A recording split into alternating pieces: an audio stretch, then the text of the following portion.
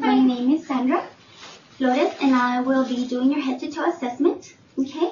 Can you tell me what your name is? My name is Victoria. Hi, Victoria. I'm going to go ahead and ask you to get in a gown. Okay. I'm going to go ahead and wash my hands. Once you're in a gown, we're going to go ahead and start your assessment. Okay. Prior to coming into the examining room, we went ahead and checked your vital signs. We checked your height and weight, and we checked your visual acuity, okay? And I'm happy to tell you have 20/20 vision.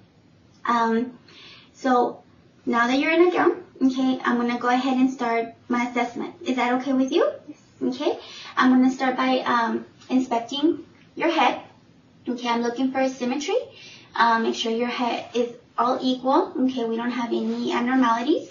Okay, we look in the front, in the back of your head. We look for any lesions, any trauma. Okay, now my hands are nice and warm. I'm going to go ahead and palpate your head. Okay, so I'm going to start at the top, and it's really movable. Okay, I don't feel any masses or any tenderness. Okay, do you feel any tenderness? Okay, all right, so that looks good.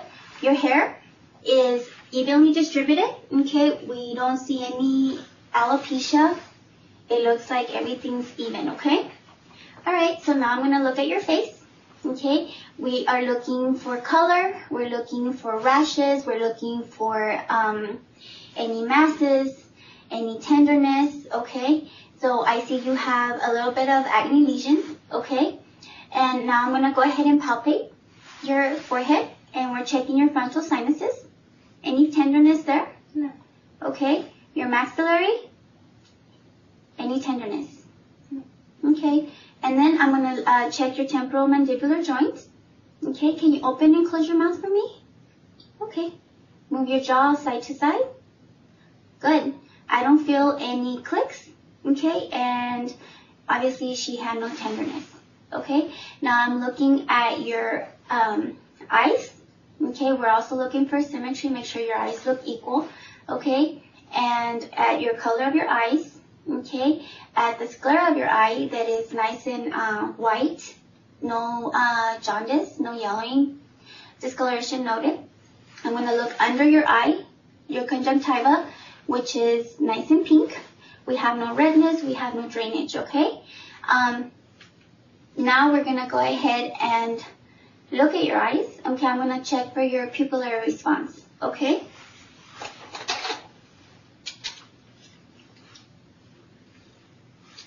Alright, if you can go ahead and look straight ahead. And I'm looking at direct pupillary response and consensual, okay? Just look straight ahead. Okay? And consensual. Straight ahead, direct, and consensual. Very good.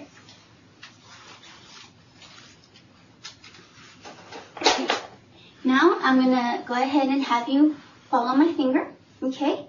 Just follow my finger.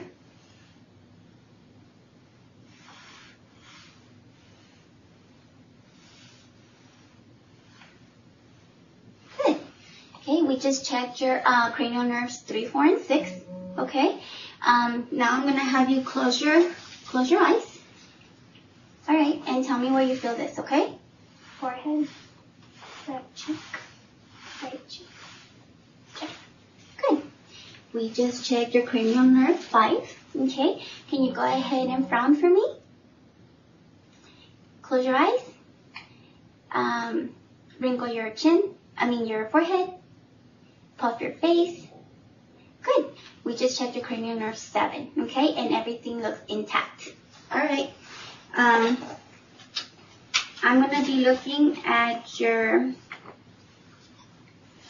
with the ophthalmoscope, we're going to be looking for your red reflex in your eye, so if you can look straight ahead.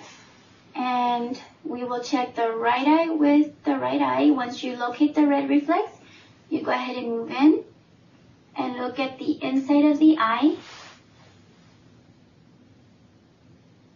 Okay. And we make sure that there's no hemorrhages and everything looks fine. Left eye, I'm going to go ahead and support her head with my right hand. and check her eye. Look for the red reflex with my left eye as well. Once located, you move in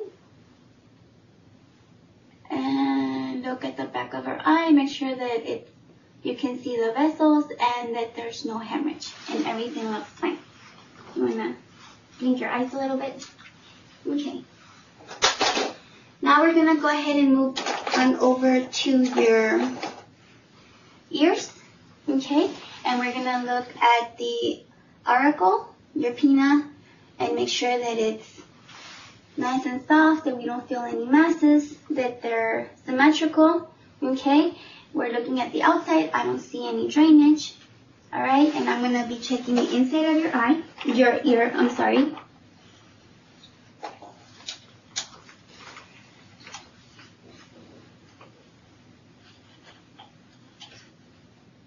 Okay, and for an adult, we would check up and back, okay, and you go ahead and support,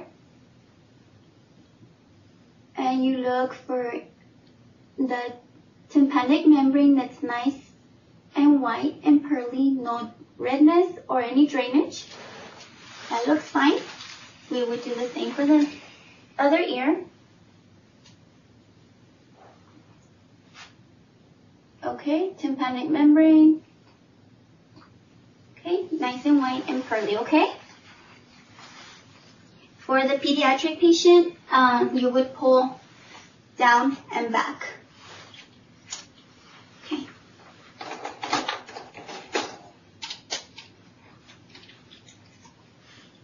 Okay, now I'm going to check your mouth, okay? Can you open your mouth for me?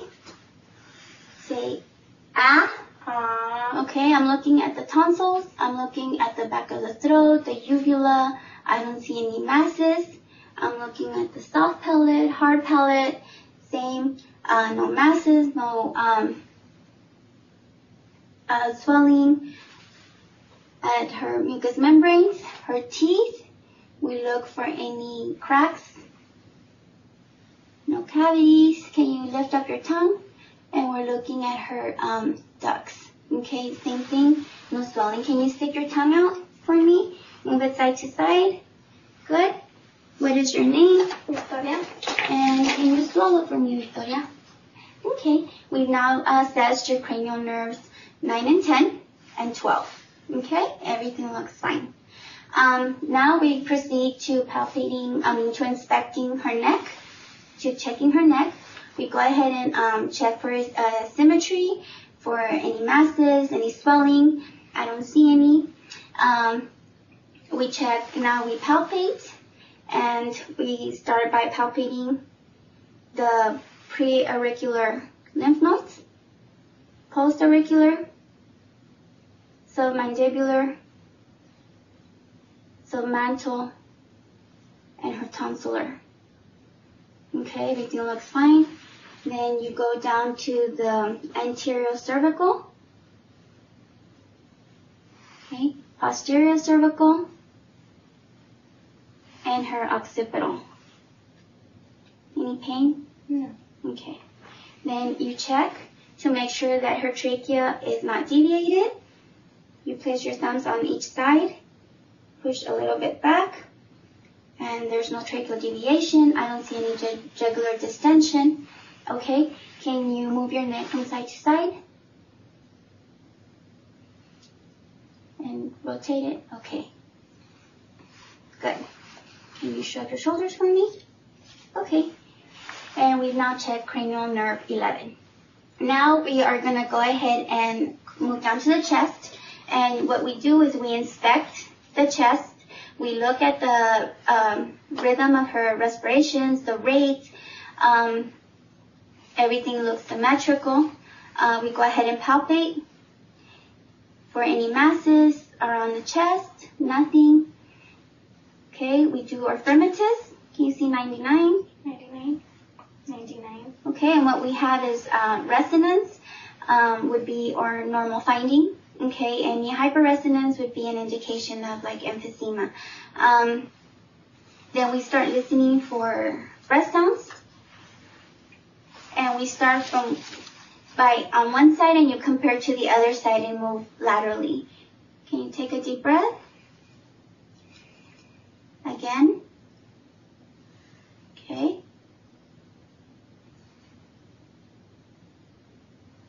Okay. Again. And again. Okay.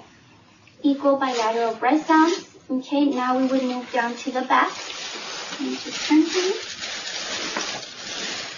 And in the back, we would do the same thing. We would start by inspecting, looking for symmetry, any masses or any lumps.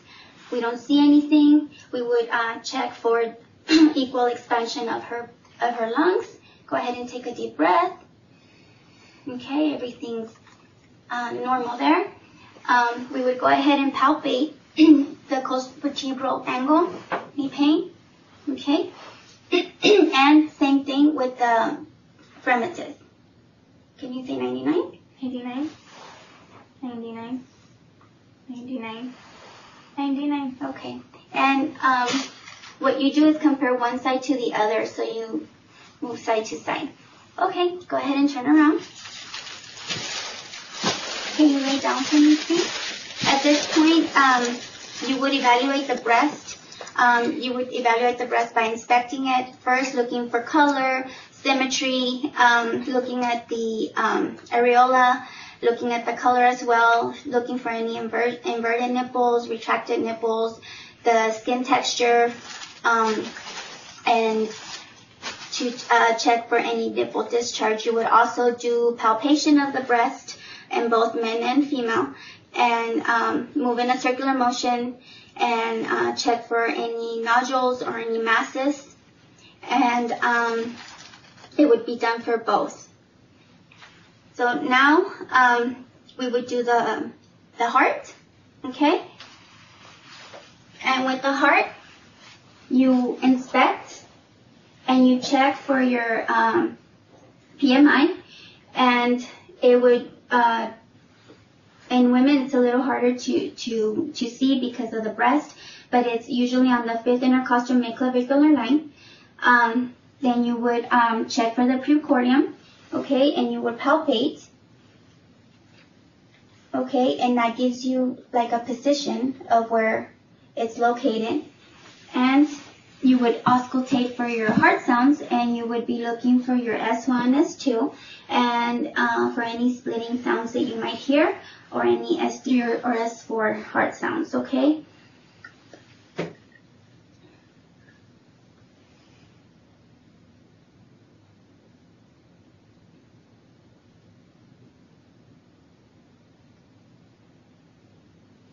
Okay, then you would hear for your aortic valve,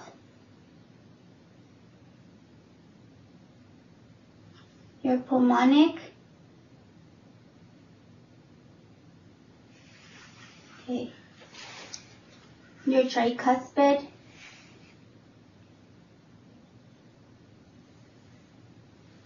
and your mitral, which is sometimes a little harder.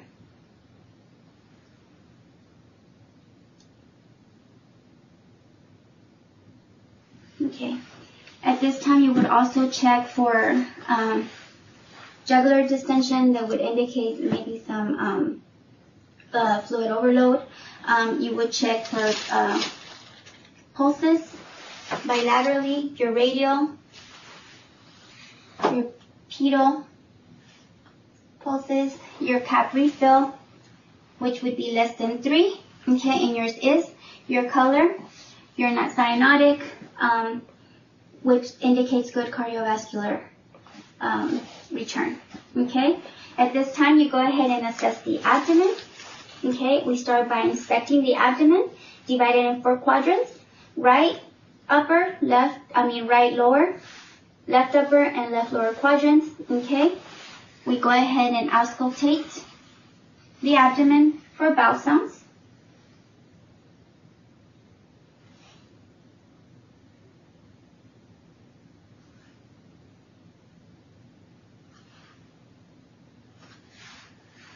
Okay.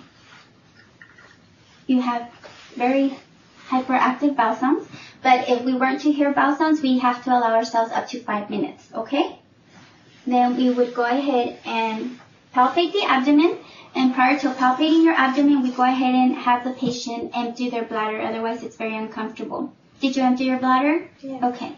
So I'm going to go ahead and touch you. You're going to feel my hands, okay?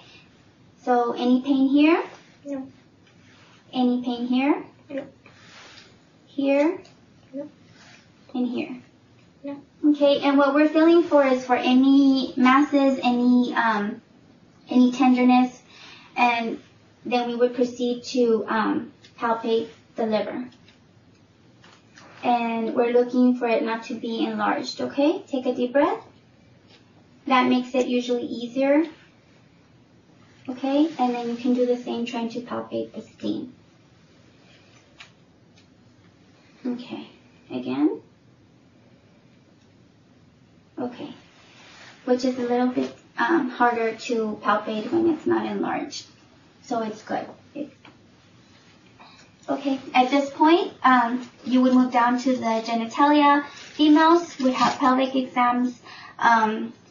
We would inspect the outside of the vagina, the labia, for any discolorations, any drainage, any lumps. Then a speculum exam would be done.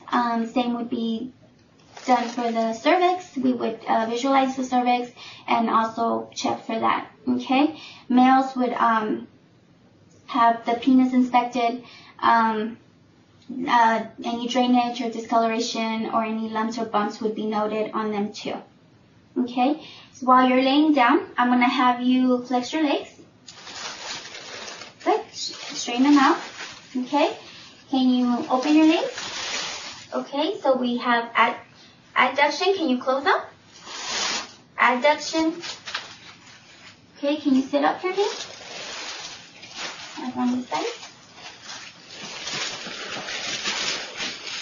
Okay, and we're going to check for your reflexes, okay? We would do brachial. Okay. Radial. Go ahead and relax your arm. Okay.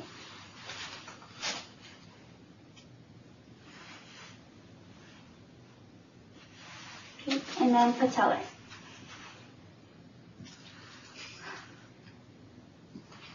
Okay. Then we would do the Achilles. Good. I'm going to do this test, the hearing test. Okay.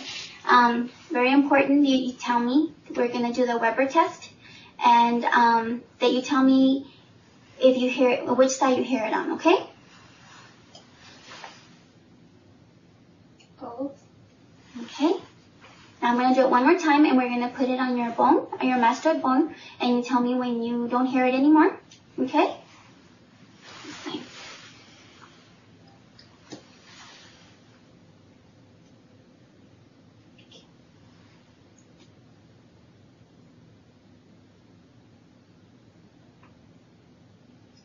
Okay. And now I am going to whisper a word. And I want you to tell me what I said, okay? Apple. Orange. Good. So your hearing is intact. Can you go ahead and stand up for me? Go ahead and bend down. We will check her back. Make sure that her spine is nice and symmetrical. Hips are symmetrical and aligned. Okay? Go ahead and stand on one leg. Close your eyes. We're checking for balance, equilibrium. The other one. Good. And can you walk? Put one foot in front of the other. Good. And that concludes my physical assessment. Thank you very much, Victoria, for being my patient.